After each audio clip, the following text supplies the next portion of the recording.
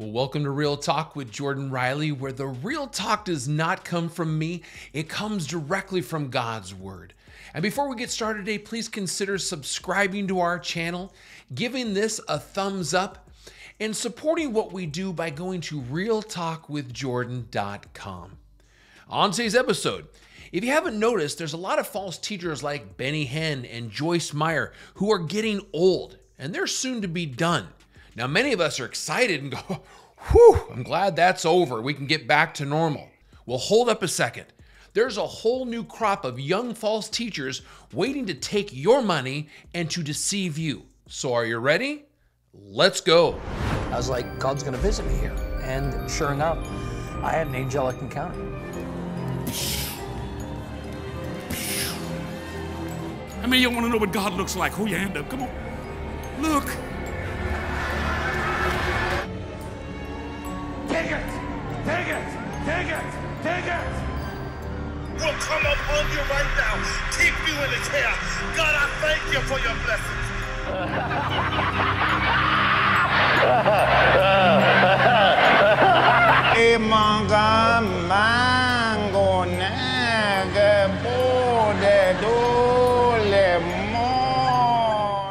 As you can see, false teachers are everywhere.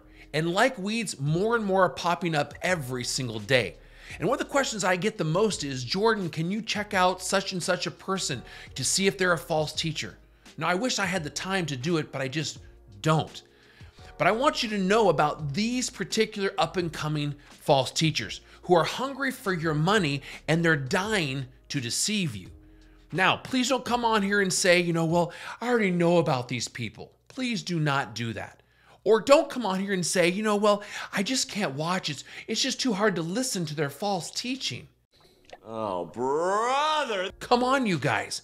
We need to be part of the solution and not part of the problem by burying our heads in the sand. Because just like in your lawn, weeds will continue to pop up and spread all over if we do nothing about them. So today, we're going to start looking at the up-and-coming false teachers that you may or may not have heard about. And no, this is not an exhaustive list. It's just the tip of the iceberg. Starting off, we're going to look at Ann Voskamp. Ann is a Christian speaker who has a lot of things going for her that are wrong, actually. She teaches New Age mysticism. She also believes in panentheism, which means that events in the world change and affect God, which means God is a temporary being. Did you hear what I just said? Come on now, dog. That is absolute garbage. No, God is not temporary. He is everlasting to everlasting. He's the beginning and the end. I mean, come on, you guys. He's the Alpha and the Omega. Malachi chapter 3, verse 6. Numbers 23, verse 19. And James 1:17 all declare that God does not change. He's not temporary. The world doesn't cause him to change. Not at all. She also teams up with a lot of false teachers, and she preaches to men and has no problem with women pastors. That violates 1 Corinthians chapter 14, verses 33 through 38, and 2 John chapter 1, verses 9 through 11. You will experience an abundant healing to the degree that you are willing to not deny or run away from the brokenness. Absolutely. I think brokenness really is all dysfunction is a function of denying brokenness and trying to hide it and mask it and numb it and pretend it's not there, as opposed to bringing it to God. Well, you just saw her there with false teacher Christine Caine from Hillsong Church in Australia, and Lori Crouch from TBN, both false teachers, by the way. She spouts things that feel good and that sound nice, but it's merely word salad, and it goes against God's word. Hospitality is not a sidebar to our theology. Our hospitality is our theology. The very shape of Christianity and the cross itself is that of hospitality. The wide open arms of Jesus on that cross is the form of Christianity. And it's the form of the ultimate hospitality, the form of welcome. Come, I want you, I invite you, I want to be with you. So according to her, the cross is a sign of hospitality and a sign for everyone just to come. No. Are you kidding me? That is absolutely not true. No, the cross is about God's punishment for sin and how serious he takes it. It's a sign of God's great grace and mercy. It's also a sign of our great depravity and the consequences of sin. Not an open door for everyone just to come on in and come as you are and do what you want to do. Not at all. Did you also notice that she was standing there preaching in church to men and women? This is a violation of 1 Timothy chapter 2, verses 11 through 14. Please mark and avoid Ann Voskamp. Next is Shawn Bolz. This man is nothing more than a performer who does cold readings on stage to try and prove that he is hearing from God, which he absolutely is not. He's better known as the cell phone prophet, who doesn't get his so-called prophetic words from God, he gets them from social media. And I'm looking for a dentist who you're either from the Ukraine or your parents were, and you moved to America, and I think to Washington State or Washington, D.C., there's a dentist who your parents were from the Ukraine, you moved into America, help me out here, is there a dentist? We've only done this in stadiums this big a few times, so it's a little hard. Every single thing that Shawn says comes directly from the social media accounts of dentists. This is not prophecy. This is a trick. All of the personal details about this young man were very easy to find on the internet. I found them, and in my video you can go into more detail and see how everything Shawn Bolz says is something he just copied from something he found online. It's not from God. I'm looking for a dentist who you're either from the Ukraine or your parents were. My family comes from a Ukrainian background. And you moved to America, and I think to Washington State or Washington, D.C., to Washington State or Washington, D.C., and I just see like Pennsylvania, not just send you, but commission you. Oh no! Over the Ukraine and Eastern Europe, and something's gonna happen like you can't even dream of. Did you hear what he just said? Does that sound like any prophet in the Bible? I don't see any of the prophets or the apostles going around going, well, I think God is saying, or is there a Bartholomew in the crowd? Anyone that has a name that starts with a B? No, not at all. No one in the Bible went around saying, I think God wants me to tell you something. Or, have you ever been to Jerusalem? We need to talk. No, absolutely not. God spoke directly to the prophets and the apostles, and it was specific and it was 100% accurate. Shawn is a fraud, and sadly, many people think he is biblical, but he is not. Here he is claiming to speak for God yet again, but clearly this shows that he is a bona fide false prophet. Just want to lend a little bit more prophetic perspective with some prophetic words, and one of them is God's desire is not for millions of people to die right now. That's not on his story, it's on his map. There's been a lot of reports that up to half the people just in our state of California would be infected with the virus. That's not in God's agenda. That's not in God's story. We're turning this by prayer. We're believing for this. God is going to bring both medical science and his healing power to fight this thing. We need to hear that over and over and over. This is not God's story for millions of people to die. That there's people alive right now who are supposed to be on the earth, and God knew that. Did you hear that? He was supposedly speaking prophetically and said that millions of people would not die back in 2020. Let's see here. Liar, liar, pants on fire. According to Deuteronomy 18, verses 20 through 22, he should have been stoned to death. Aren't we glad for God's grace and mercy in 2024? This is what bugs me so much about false prophets. Whenever they tell us that something is going to happen and that God supposedly told them, it's always good news. And it's always tickling ears. It's never about repenting or living holy or turning from evil. No, it's about breakthrough and overflow and abundance and prosperity, blah, blah, blah. Nonsense. And of course, it never comes to pass. Please mark and avoid Shawn Bolz. Next is Katie Souza, who is one of the biggest Bible twisters I know. Hey everybody, it's Katie Souza. How you doing? All right. Today, we're going to talk about finances, and I'm going to help you out to remove the things that are squeezing out your ability to gain in every area of your life, gain in your business, gain in your ministry, gain in your savings account. So apparently something, and those the words squeezing out, yes. Snake talk here. Accounts, gaining in your investments and things like that. We're going to talk about how to break off spirits, specifically the Python spirit. Now let's all say it together. Said no verse ever. I mean, I can't even say that without laughing. The Python spirit? No, that's nowhere found in the Bible.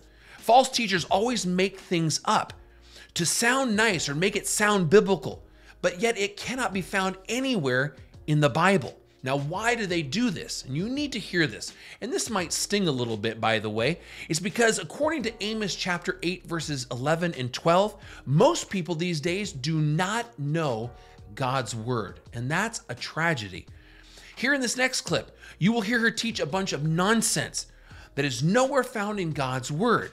She says that if you ascend to heaven, you don't have to be sick. What? Do you understand there's life in the ascended place? If you are fighting health problems, disease problems, then get off of this earthly plane that is fleshly, devilish, and demonical and go up. Where rivers of living water are and the tree of life is in the center of the garden. Where the whole place is filled with light. When you go up, there's strength and energy available for you in your ascended place. The more you go up, the younger you're going to get. I'm working on it. I'm 60 now. I just turned 60 this year.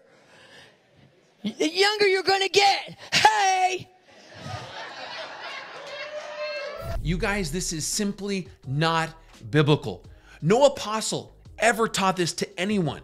And here she is on the Sid Roth show, which should be yet another red flag. Hello, Sid Roth here with Katie Souza, and we're going to be discussing a subject that very few people have heard. It's called the spirit of death. Katie, what is the spirit of death? Is that when you're just dying? No, the spirit of death is active in the world at every moment. He's putting death on people's bodies. He's causing rapid aging. He's causing disease, disorder. He's also killing off finances and marriages and relationships.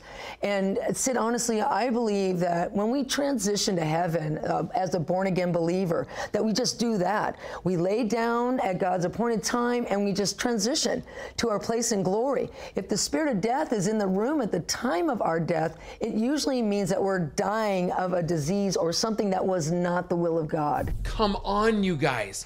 This is pathetic and sad and leading people astray. This lady is a mouthpiece of Satan, and we need to mark and avoid Katie Souza. Next is Francis Chan, who sadly many people have given a pass to and think he's amazing, but he's not. Please hear me say that. He started out decent, but has gone off the rails and now is a proven false teacher. Why, you ask? Watch this. This is, you've been accused of, quote, this is a quote, sharing the stage with false teachers who will spend eternity in hell. They mentioned Benny Hinn, Todd White, Mike Bickle, and several others. How do you respond to that? I know you get that a lot, and in light of kind of what you're saying. I'm not ready to speak on Benny. He kind of snuck up there for a couple of minutes, and anyways, I'm not saying, listen to that podcast. I explained the whole Benny story, okay, on his podcast, which thanks for doing that, because it gave me a chance to just say, here's what I saw, here's what happened. I will speak for Mike Bickle, for sure. This is one of the godliest men I've ever met. This man studies the Word of God like you would not believe, like no one I've ever met. Well, I'm sorry, Francis, but you absolutely have it wrong. Mike is a false teacher and a proven false prophet, and he created IHOP, which is extremely unbiblical, and he was just fired after years of sexual misconduct against girls and women. But it gets worse. Todd White, another guy I'm getting to know, I don't know him as well, But what frustrates me about that whole situation is here's a guy who shares the gospel more than anyone else in this room. You sure about that? Will go up to strangers wherever you go and lay out the gospel. He had a radical conversion. Somehow he gets put on a stage, and pretty soon he's asked all these questions that he's not totally prepared to nuance just perfectly like you and I could, or you could, you know? So Todd White is an amazing man of God? No! And Todd White presents the gospel to everyone he comes up to? No! No. All Todd White does is pulls people's legs. That's what he does. See, Francis Chan gives just about every false teacher a pass, and he affirms them. I just want to say thank you to you and to all of you that are on this panel. Just the fact that you still love and honor one another, including me, is such a joy, because this is what we live for. We live for the beauty of the bride to be seen, the beauty of his church, and you all contribute so richly. I'm so moved by the courage of Francis. I've just been really rocked by your life, and I'm so thankful for your living a bold proclamation of who Jesus is. I am just so thrilled with you. Can I just say something in response to that? Bill, you blow me away with your words and your heart behind them. You need to know that it's that heart that changed me.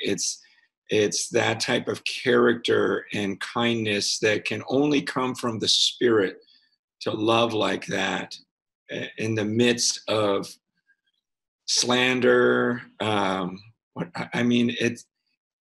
I was one of those guys coming out of seminary. I was one of those guys. I've told Mike Bickle, I studied you in seminary. First time I met him, I said yes to going to one thing, but there was a fear in me. And, Mike, you remember, I remember just sitting him down, and I just had all these questions for him, because the moment I said yes to speaking there was just a barrage of criticism.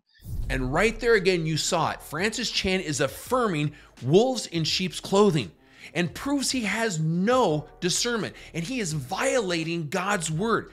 Galatians 1 verses 6 through 9 says that anyone who teaches a different message than what Jesus and the apostles taught is accursed. But what do you expect from someone who believes this? And just like I wouldn't dare ever refer to Jesus as just an ordinary guy. None of us would. Like, are you kidding me? He was a man, and somehow he was God all at once. You can't call him ordinary, but don't you understand? That's what he's saying about us now. Like right now, you're looking at a person who is not just a person. Somehow God is in me, and there's a sense in which I am like God and man all at once. Which I am like God and man all at once. Well, after watching that clip, I think we all just need to stop and praise Francis Almighty, because he is like God and man all at once. Are you kidding me? No, he is not. Please mark and avoid Francis Chan. Finally is Isaiah Saldivar, who I believe is super dangerous, as he is young, well-spoken, and very charismatic. He is part of the whole demon slayers movement, ooh, goody, which is total nonsense and extremely unbiblical. The things he teaches and believes goes against what the Bible teaches, just like this. A Christian who has the Holy Spirit also have a demon.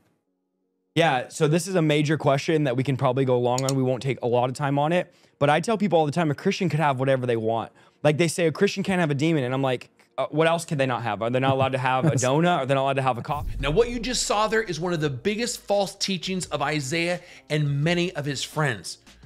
Christians can have demons. Said no verse ever.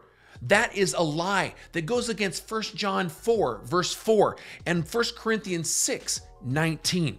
Isaiah makes stuff up to keep people coming to him who are tricked into believing that they need deliverance, which is totally fake, by the way. And his teachings are garbage and unbiblical like this. Imagine being on Judgment Day and you're wondering if you're getting in. Why would I wonder? Because you're going to be standing next to the Apostle Paul. You're going to say, oh, how are you? What's your name? Oh, my name's Paul. And you're going to say, Paul? Yeah, oh yeah, the Apostle Paul, and starts telling you all the stuff he did in his life, and right there about to get judged, and Paul goes, what's your name? Oh, what did you do? What's your story? I went to church on Sunday. Paul says, tell me your stories, and you go, I don't have any stories. I never healed the sick. I never cast out demons. And Paul says, wait a minute, you don't know him then. You don't know the guy you're about to be judged on Judgment Day. So according to Isaiah Saldivar, if you have not done X amount of works, you're not going to be let into heaven. Embarrassing. Are you kidding me? Absolutely not. That's another said no verse ever. That is a false gospel from the pit of hell. This man is dangerous, and he is deceiving every single person that follows him. Ephesians 2, verses 8 and 9, along with Isaiah 64, verse 6, and Romans chapter 4, verses 3 through 5, just to name a few, prove this man a liar. Isaiah is all about manipulation, and money is his God.